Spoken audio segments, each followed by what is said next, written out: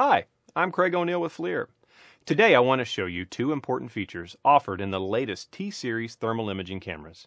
They are laser-assisted autofocus and the laser distance meter. The laser's main function is to provide distance information.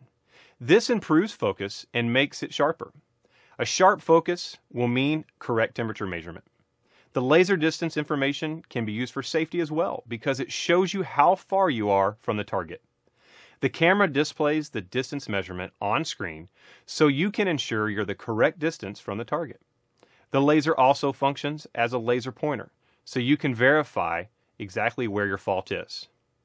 Here's how it works. First, you need to ensure that the laser and laser distance measurement are both enabled.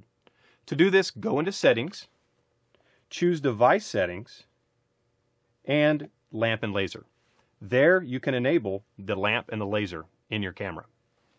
Now you'll back out of Settings and Device Settings, and you'll choose Save, Options, and Storage. The measure distance should be turned on.